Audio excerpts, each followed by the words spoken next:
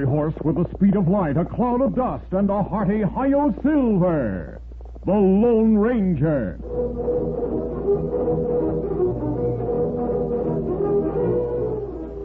Before this exciting adventure, a word from our sponsor.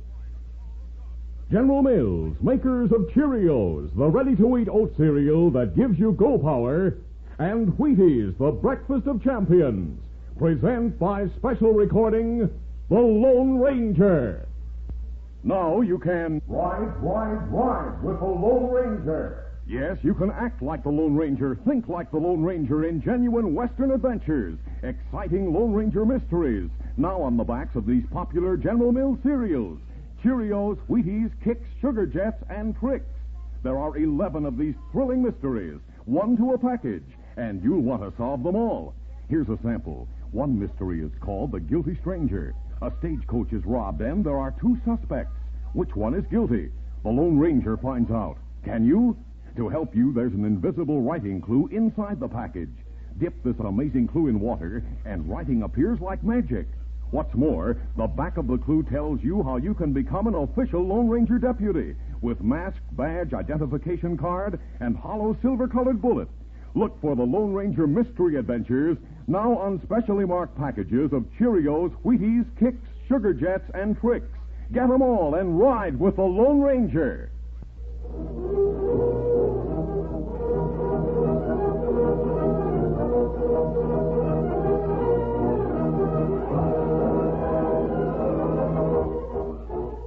With his faithful Indian companion Tonto, the daring and resourceful masked rider of the plains led the fight for law and order in the early western United States. Nowhere in the pages of history can one find a greater champion of justice. Return with us now to those thrilling days of yesteryear. From out of the past come the thundering hoofbeats of the great horse Silver. The Lone Ranger rides again. Come on, Silver. Let's go, big fellow. I'll Silver. Hooray!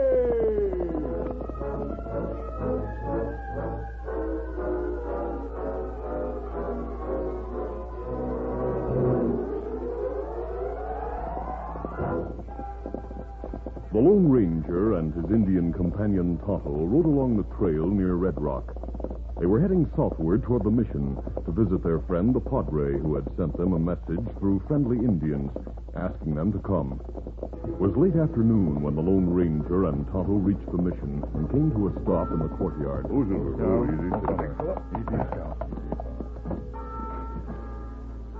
Welcome, my friends. I have been watching for you. It's good to see you again, Padre.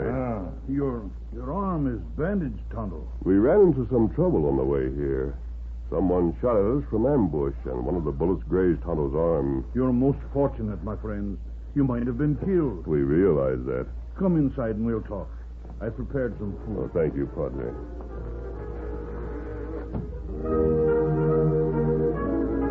A few minutes later, inside the mission, they sat down to discuss matters. After the Lone Ranger had told the details of what had happened on the trail, he asked, And now, Padre, why did you send for Tonto and me?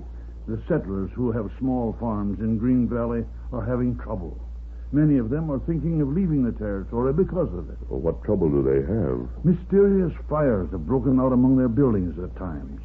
Also, some of their livestock have been poisoned on several occasions, and their fences have been torn down, allowing their few cattle to wander. How long has that been going on, Padre? For about a month, I believe. Hank Jarrow, who owns the only large ranch in that valley, has organized his men and tried to run down the culprits, but they avoid capture. Oh, I see. Jarrow is the man who asked me to send for you, my friend. It seems one of the settlers who knew about you and knew of our friendship mentioned it to Jarrow. Jarrow came to the mission himself? See, several days ago. I promised to ask your help. Of course we'll do all we can. I wonder how many in the valley knew he was asking for our help.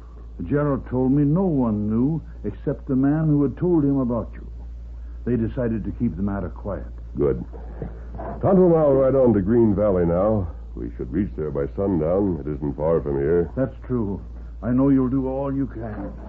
But be careful, amigo. Clever men must be at work in that valley. That's right. We'll be careful. Come, Tonto, we'll go now. Adios, Padre. Adios, my friends, and may the Lord protect you.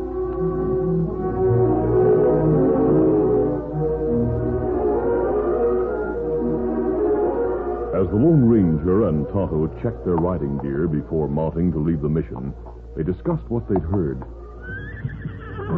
Steady, Scout. Steady, fella. Kemosabe, you think someone from Green Valley tried to stop us from getting to mission? I thought of that, Tonto. But the Padre said he was told no one knew we'd been sent for except Hank Jarrow and one of the settlers. It's possible that the news got out somehow, and the men responsible for spreading terror in the valley may have heard it. That's right. We may camp near Green Valley. After dark, we'll go to Jarrow's ranch. I'll wait in the shadows while you get him to come out to talk to me. All right, let's go, steady, big fella. Scout, easy, fella. Monsieur!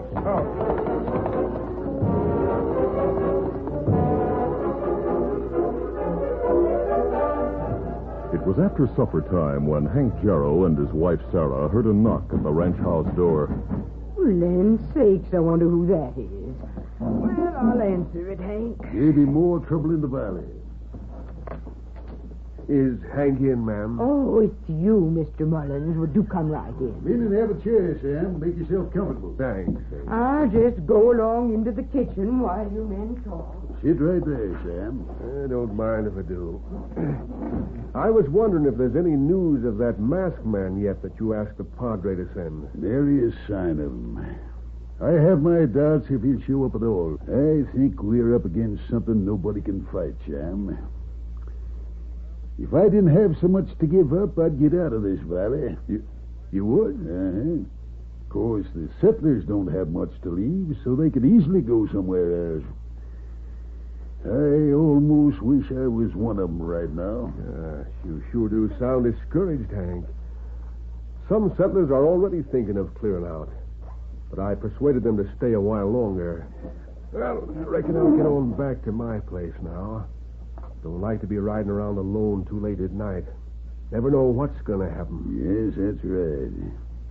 If that mask hombre shows up, I'll get word to you, Sam. I'll see you tomorrow. Good night, Hank. Good night.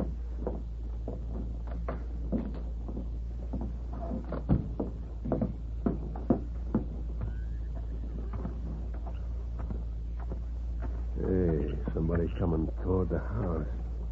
An Indian. Holy smoke, Abner. Hey, you. Come here. Huh? Oh, me come see Hank Jarrow. Is he with you? Not savvy. The masked man. The Padre says he rides with an Indian named Tonto. Me, Tonto. I knew it. I'm Sam Mullins. I told Jarrow about the masked man. Then you come talk to Lone Ranger. Him see Jarrow later. Kemosabe. Tonto, is that Hank Jarrow? No, I'm Sam Mullins, a settler. I told Hank about you. Oh, I see. You and Hank are the only ones who know I was sent for? That's right. Oh. Hank didn't think you'd show up. He was downright discouraging about it a few minutes ago. But I was sure you'd get here. Well, why did Jarrow think we wouldn't arrive? Don't know. He said we all ought to leave the valley. He doesn't think anyone can do anything. Said he'd go if he didn't have so much to leave behind. Better come and see Hank. He'll be surprised. I'll see him later, Sam. Not right now. But I thought the Indian was heading to the ranch house to get Hank when he ran into me. That's right. I've changed my mind. In fact, Sam, I'd rather you don't tell Jarrow we're here yet. Well, you must have your reasons. But it sure surprises me you don't want to see him right away. Don't worry about it, Sam. We're here to help, but we must do it in our own way. All right, mister, whatever you say. Were you heading for home? Yeah. But now that you're here, I'm going to ride up the valley and talk to some of the settlers. Encourage them some. Then I'll head back for home. Where do you live? Third place south of here. We'll talk to you later. All right, I'll be waiting. Good night. Good night. Go ask Jarrow to come out to talk to me now, Tonto. I'll wait here. Me get it.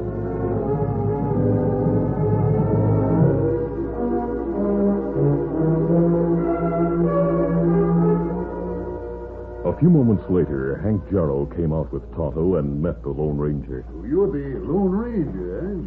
I'm sure surprised to see you here, mister. Why, Mr. Jarrow? Well, I didn't expect you to come.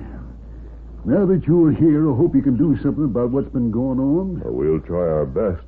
Say, did you come straight here to my place, or did you stop at Sam Mullins' place first? Well, we came straight here. I'll leave it to you to tell Mullins we've arrived. Yeah, sure. Where are you camping in case I want to get in touch with you? We're camped in the grove about half a mile down the trail. You'd better keep your eyes open. Huh? The varmints who are causing the trouble seem to have a way of finding out everything. Well, thanks for the warning. We'll leave now. Easy steady, big fella. Easy, Scout, easy. Good night. Good night, mister. Come on, Silver. What's Scout?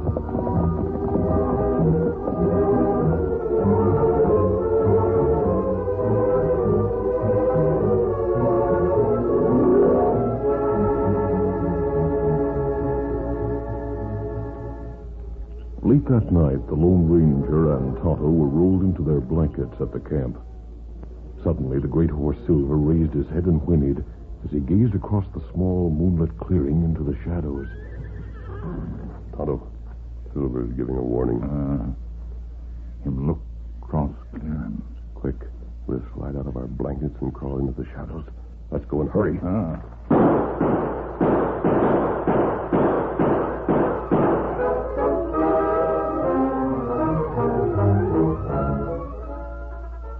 We'll continue our Lone Ranger adventure in just a moment. All over the country in every direction, how you doing is the question. And here's what the happy people have to say. Eating or weeding, and do, and okay. That goes for the star wherever you are. Take Barbara Ann Scott, figure skating champion from the Northland. Watch her on this one. Barbara Ann's good. Now, there is a champ who's a real Wheaties fan. Sure helps to keep a gal up on her toes. A guy, too. Take Bob Lemon, who pitches a lot of ball for the Cleveland Indians. Lemon knows what champions know. Wheaties for breakfast, away you go. Gosh, no wonder the champs of tomorrow are eating Wheaties today. There's a whole kernel of wheat in every Wheaties flake. Keep on eating your Wheaties, and you'll be doing okay.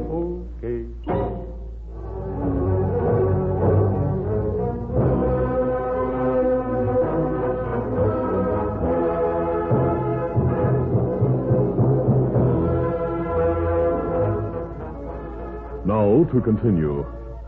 Awakened by a warning whinny from Silver, the Lone Ranger and Tonto quickly slid from their blankets, just as a fusillade of bullets swept the clearing.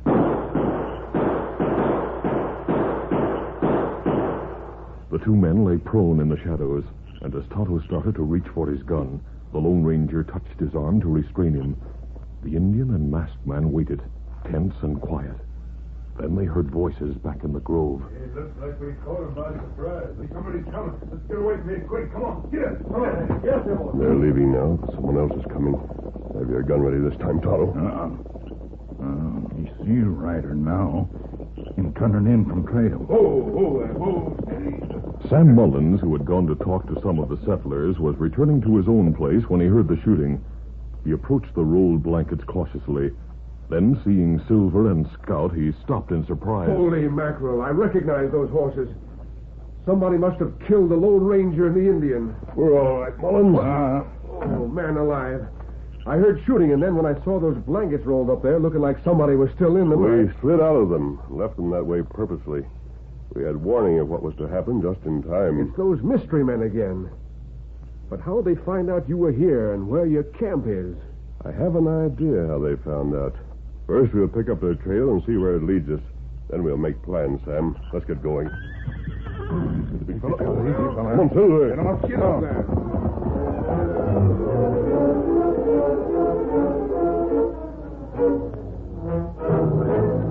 Though the gunmen had tried to cover their tracks, the Lone Ranger and Tonto managed to keep on the trail. Finally, they arrived with Sam Mullins at the rear of Jarrow's ranch, where they stopped in the shadows. Oh, Silver. Now. By golly, I don't figure this at all. You will before long, Sam. There's a light in the ranch house. I suggest you go in, see who is with Gerald, and ask him if he's heard from me. All right. Don't let him know you've seen us. Just as you say, mister. Come back and tell us what he says and what you find out. Todd and I'll be waiting at the front gate. Sure. I'll ride around to the front right now. Move now, easy. Get up there.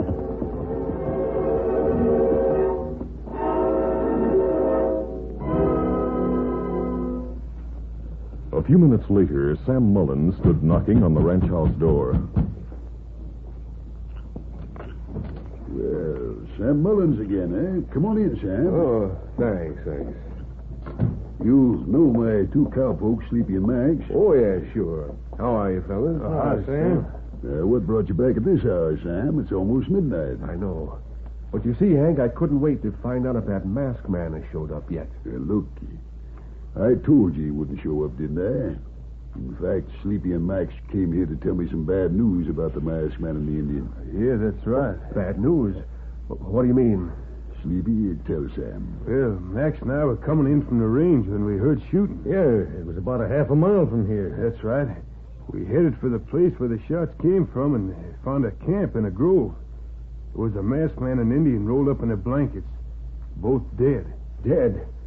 Great day. We came right to the house to tell the boss. And he says they were the hombres you've been expecting. Yep. I knew it was too good to be true that they'd be able to help us. The varmints who do damage in the valley are mighty smart.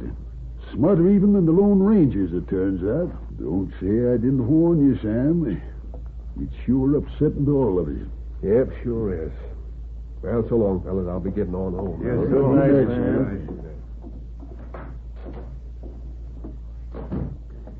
We'd better steer clear of that grove for a while.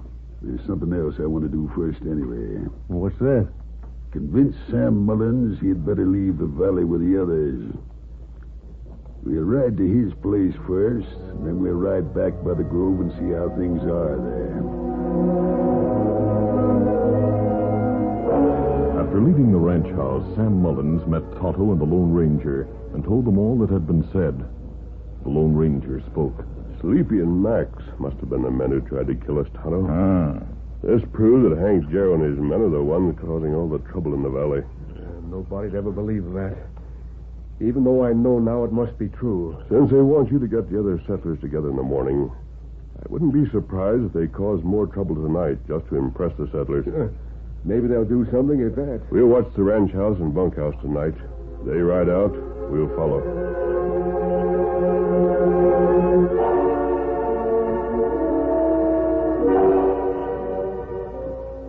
Half an hour later, the Lone Ranger, Tonto, and Sam Mullins watched as three horsemen rode from the Jarrow ranch. The masked man and his companions were hidden in among the trees so that they couldn't be seen, though the moonlight was bright. They said we'll burn him out. Then he'll stop persuading the others to stay. Get up there. Hank Jarrow must have been talking about you, Sam. And you think they're heading for my place now? Yes, Tonto and I'll follow. You go round up some of the other settlers and hurry. I sure hope we catch them red-handed. That's the general idea. Get going, Sam. Easy, boy. Get up there. All right, Tonto. Now we'll follow Hank and his crooked cowpoke. Steady, big fella. Easy. Easy, fella. Come on, Silver. Come on, stop.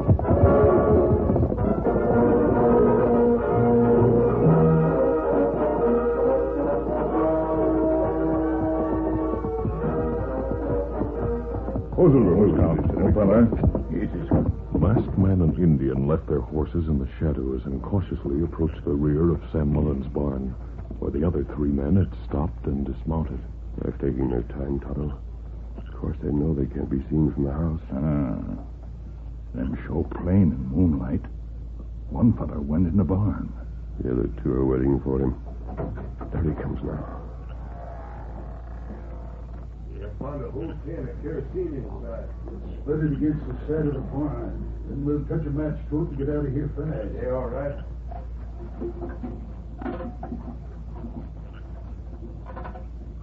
The can's empty now. I have some matches. All right, we'll light them and get the fire started. Come on, Tonto. This is the showdown. Cautiously, the masked man and Indian eased around the corner of the barn with guns ready. Then the Lone Ranger spoke sharply. Reach, all of you, and fast. Holy smoke, what's the mess, man? Well, he's dead. You can't be. You fools. You slipped up somewhere. Cut him down. Quiet. That's it. The Lone Ranger and Tonto were partially protected by the corner of the building as the bullets from Sleepy and Max's guns whined toward them. The two crooks ran toward the open barn doors. They fired. Oh, my arm. Several more minutes went by. Then the Lone Ranger and Tonto cautiously moved around the corner of the barn and approached the doorway. Just as Sleepy's hand appeared holding a gun. No, I'll fix you. You're through. Oh, I give up. Tonto quickly moved forward and picked up the guns the crooks had dropped. It was then that Sam Mullins, who had gone to round up the settlers, approached the scene with several men. Here come the settlers, Tonto. Turn these crooks over to them to take to jail. Help us. Gun down these outlaws. Don't listen to him. Steady. You all right, mister? Yes, Sam. Me? That masked man and the Indian are the ones who caused all the trouble. I don't savvy all this. Looks like he wounded Hank. Sure. Man, I told you what you'd find here. I know for a fact that Hank Jarrow and those two cowpokes of his, Sleepy and Max, are to blame for all that's happened. But why would Hank do that? Yeah, he had a fire at his place once. That's right. Hank Jarrow wants to see all of you leave this valley. That's why he and his men created terror among you. A fire at his place would throw off suspicion. Sam Mullins told him Tonto and I might come here to help you. Hank acted as if he wanted us to come. Well, he did. But only so that he and his gunmen could murder us. They tried that, but failed. And I'm sure now they tried to ambush us this morning. You can't prove that, mister. You were the only man who knew where we were camping. They spread kerosene on the side of Sam's barn a while ago. They were about to set it afire when we interfered. Sleepy and Max will go to jail for attempted murder. Hey, you can't do that to us. We work for Hank Jarrow. We do what we're told. He always told us what trouble to start. That's right. Hank wanted the settlers to get out. Shut up, you fools. I reckon you've heard enough, men. We sure have, Sam. By thunder, we'll take the three of them to the sheriff and tell him everything. There are enough of you to take charge of these men. Tonto and I are glad to have been of help. We'll leave now, knowing that Green Valley is no longer a valley of terror. That's right. Adios, everybody. Adios. Thank you. Well, we'll bandage your wounds and take you to town, Hank. Remember what you said about the varmints who caused the trouble in the valley being smarter even than the Lone Ranger? Well, it looks like you have to take that back now, huh, fellas? Hey, Sam. Is that who the masked man is? Yep. That's who he is, all right. Well, I'll be doggone. Imagine that. The Lone Ranger.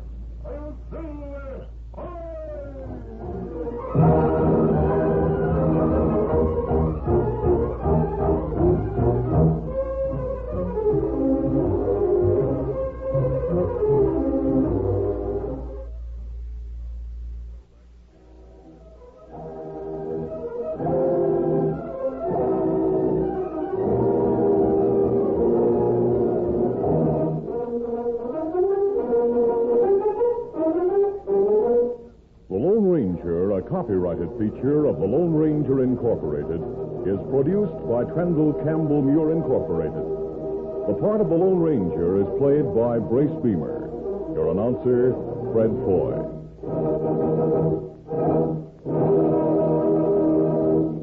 Listen to The Lone Ranger, brought to you by special recording Mondays through Fridays at this same time.